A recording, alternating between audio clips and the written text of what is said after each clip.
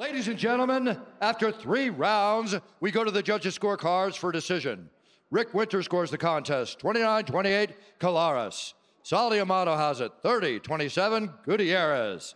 And Mike Bell scores the contest, 30-27, for the winner by split decision, Chris El Guapo Gutierrez.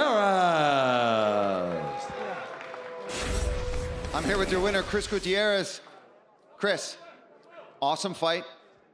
Back and forth, your coaches were letting you know it's a little close. They wanted you to be a little more active. How close did you think it was? Did you think you had the decision tonight? Yeah. Today?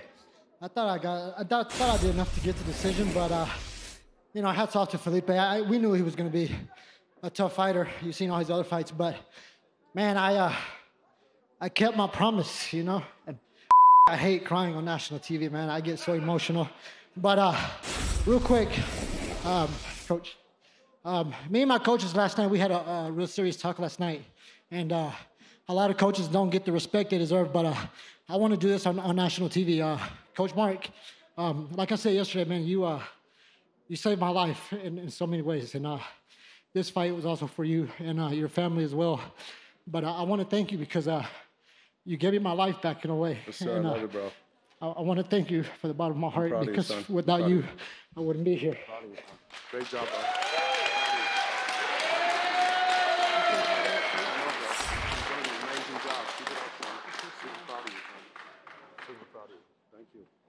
Chris, first of all, that's awesome.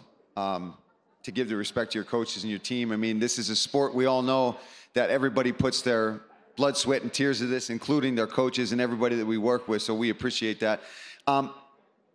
Throughout this fight, you're throwing those leg kicks, you were keeping busy. There were some takedowns in the 3rd round when he took you down. What was going through your mind? I heard your corner yelling, you got to get back up to your feet. Was there any point in there that you were a little worried that maybe he was going to slip away with the decision in that 3rd round? No, you know, this camp, you know, we also said you got to be real with yourself.